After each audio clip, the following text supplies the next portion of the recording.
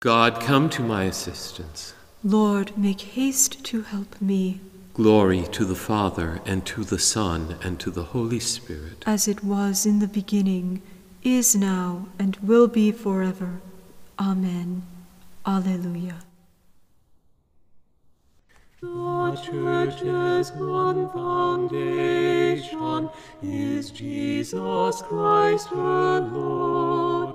She is his new creation, by water and the word. From heaven he came and sought her to be his holy bride. With his own blood he bought her, and for her life he died. Elect from every nation, yet one o'er all the earth. Her charter of salvation, one Lord, one faith, one birth.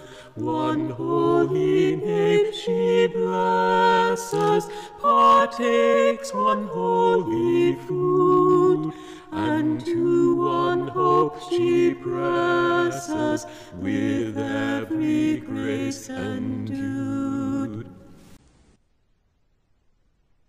I am worn out with crying, with longing for my God. Save me, O God, for the waters have risen to my neck. I have sunk into the mud of the deep, and there is no foothold. I have entered the waters of the deep, and the waves overwhelm me. I am wearied with all my crying. My throat is parched. My eyes are wasted away from looking for my God. More numerous than the hairs on my head are those who hate me without cause. Those who attack me with lies are too much for my strength. How can I restore what I have never stolen? O God, you know my sinful folly. My sins you can see. Let those who hope in you not be put to shame through me, Lord of hosts.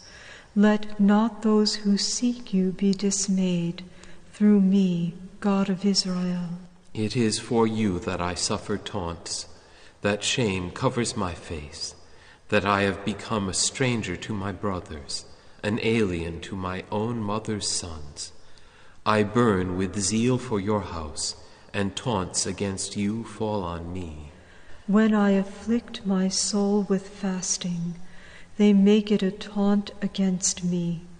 When I put on sackcloth in mourning, then they make me a byword, the gossip of men at the gates, the subject of drunkard songs. Glory to the Father, and to the Son, and to the Holy Spirit. As it was in the beginning, is now, and will be forever.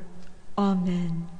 I am worn out with crying, with longing for my God. I needed food, and they gave me gall. I was parched with thirst, and they gave me vinegar. This is my prayer to you, my prayer for your favor. In your great love, answer me, O God, with your help that never fails. Rescue me from sinking in the mud. Save me from my foes. Save me from the waters of the deep, lest the waves overwhelm me. Do not let the deep engulf me, nor death close its mouth on me. Lord, answer, for your love is kind. In your compassion, turn towards me. Do not hide your face from your servant. Answer quickly, for I am in distress. Come close to my soul and redeem me. Ransom me, pressed by my foes. You know how they taunt and deride me. My oppressors are all before you. Taunts have broken my heart. I have reached the end of my strength. I looked in vain for compassion, for consolers. Not one could I find. For food they gave me poison. In my thirst they gave me vinegar to drink. Glory to the Father, and to the Son, and to the Holy Spirit. As it was in the beginning, is now, and will be forever. Amen. I needed food, and they gave me gall. I was parched with thirst, and they gave me vinegar. Seek the Lord, and you will live. As for me in my poverty and pain, let your help, O God, lift me up. I will praise God's name with a song. I will glorify him with thanksgiving. A gift pleasing God more than oxen, more than beasts prepared for sacrifice. The poor, when they see it, will be glad, and God-seeking hearts will revive. For the Lord listens to the needy, and does not spurn his servants in their chains. Let the heavens and the earth give him praise, the sea and all its living creatures. For God will bring help to Zion, and rebuild the cities of Judah, and men shall dwell there in possession. The sons of his servants shall inherit it. Those who love his name shall dwell there. Glory to the Father, and to the Son, and to the Holy Spirit. As it was in the beginning, is now, and will be forever. Amen. Seek the Lord, and you will live. The Lord will teach us his ways, and we will follow in his footsteps. From the first book of Maccabees. Judas and his brothers said, "Now that our enemies have been crushed, let us go up to purify the sanctuary and rededicate it." So the whole army assembled and went up to Mount Zion. They found the sanctuary desolate, the altar desecrated, the gates burnt, weeds growing in the courts as in a forest or on some mountain, and the priests' chambers demolished. Then they tore their clothes and made great lamentation. They sprinkled their heads with ashes and fell with their faces to the ground. And when the signal was given with trumpets, they cried out to heaven. Judas appointed men to attack those in the citadel, while he purified the sanctuary. He chose blameless priests devoted to the law. These purified the sanctuary and carried away the stones of the abomination to an unclean place. They deliberated what ought to be done with the altar of holocaust that had been desecrated. The happy thought came to them to tear it down, lest it be a lasting shame to them that the Gentiles had defiled it. So they tore down the altar. They stored the stones in a suitable place on the temple hill, until a prophet should come and decide what to do with them. Then they took uncut stones according to the law and built a new altar like the former one. They also repaired the sanctuary and the interior of the temple and purified the courts. They made new sacred vessels and brought the lampstand, the altar of incense, and the table into the temple. Then they burned incense on the altar and lighted the lamps on the lampstand, and these illuminated the temple. They also put loaves on the table and hung up the curtains. Thus they finished all the work they had undertaken. Early in the morning on the 25th day of the 9th month, that is, the month of Chislev, in the year 148, they arose and offered sacrifice according to the law on the new altar of holocaust that they had made. On the anniversary of the day on which the Gentiles had defiled it, on that very day it was reconsecrated with songs, harps, flutes, and cymbals. All the people prostrated themselves and adored and praised heaven, who had given them success. For 8 days they celebrated the dedication of the altar and joyfully offered holocausts and sacrifices of deliverance and praise. They ornamented the facade of the temple with gold crowns and shields. They repaired the gates and the priests' chambers and furnished them with doors. There was great joy among the people now that the disgrace of the Gentiles was removed. Then Judas and his brothers and the entire congregation of Israel decreed that the days of the dedication of the altar should be observed with joy and gladness on the anniversary every year for 8 days, From the 25th day of the month Chislev. After the feast called Pentecost, they lost no time in marching against Gorgias, governor of Idumea, who opposed them with 3,000 foot soldiers and 400 horsemen. In the ensuing battle, a few of the Jews were slain. A man called Dositheus, a powerful horseman and one of Bacinor's men, caught hold of Gorgias, grasped his military cloak, and dragged him along by main strength, intending to capture the vile wretch alive, when a Thracian horseman attacked Dositheus and cut off his arm at the shoulder. Then Gorgias fled to Marissa. After Esdras and his men had been fighting for a long time and were weary, Judas called upon the Lord to show himself their ally and leader in the battle. Then, raising a battle cry in his ancestral language and with songs, he charged Gorgias's men when they were not expecting it and put them to flight. Judas rallied his army and went to the city of Adullam. As the week was ending, they purified themselves according to custom and kept the Sabbath there.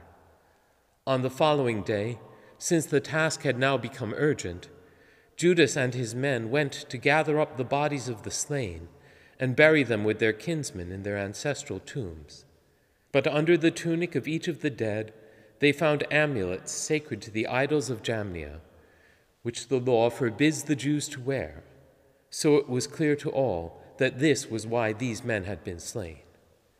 They all therefore praised the ways of the Lord, the just judge who brings to light the things that are hidden.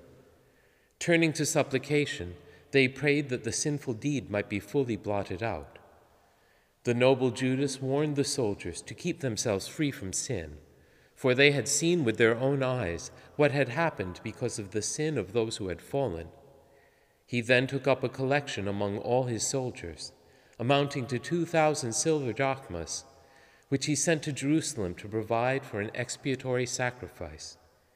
In doing this, he acted in a very excellent and noble way, inasmuch as he had the resurrection of the dead in view. For if he were not expecting the fallen to rise again, it would have been useless and foolish to pray for them in death. But if he did this with a view to the splendid reward that awaits those who had gone to rest in godliness, it was a holy and pious thought. Thus he made atonement for the dead, that they might be freed from this sin.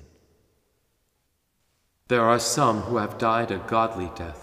They shall receive the splendid reward which awaits them. It is a holy and pious thought to make atonement for the dead, so that they might be freed from their sins. They shall receive the splendid reward which awaits them. From a sermon by St. Leo the Great, Pope.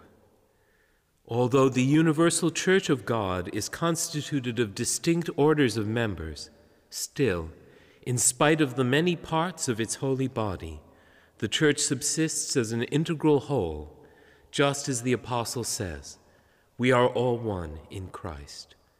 Nor is anyone separated from the office of another in such a way that a lower group has no connection with the head. In the unity of faith and baptism, our community is then undivided. There is a common dignity, as the Apostle Peter says in these words, "And you are built up as living stones into spiritual houses, a holy priesthood, offering spiritual sacrifices which are acceptable to God through Jesus Christ." And again, "But you are a chosen people, a royal priesthood, a holy nation, a people of election." For all, regenerated in Christ, are made kings by the sign of the cross. They are consecrated priests by the oil of the Holy Spirit, so that beyond the special service of our ministry as priests, all spiritual and mature Christians know that they are a royal race and are sharers in the office of the priesthood. For what is more king-like than to find yourself ruler over your body after having surrendered your soul to God? And what is more priestly than to promise the Lord a pure conscience and to offer him in love unblemished victims on the altar of one's heart? Because, through the grace of God, it is a deed accomplished universally on behalf of all. It is altogether praiseworthy and in keeping with the religious attitude for you to rejoice in this our day of consecration, to consider it a day when we are especially honored. For indeed, one sacramental priesthood is celebrated throughout the entire body of the Church. The oil which consecrates us has richer effects in the higher grades, yet it is not sparingly given in the lower. Sharing in this office, my dear brethren, we have solid ground for a common rejoicing. Yet there will be more genuine and excellent reason for joy if you do not dwell on the thought of our unworthiness.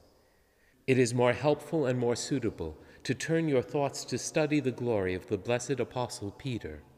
We should celebrate this day above all in honor of him. He overflowed with abundant riches from the very source of all graces. Yet though he alone received much, nothing was given over to him without his sharing it.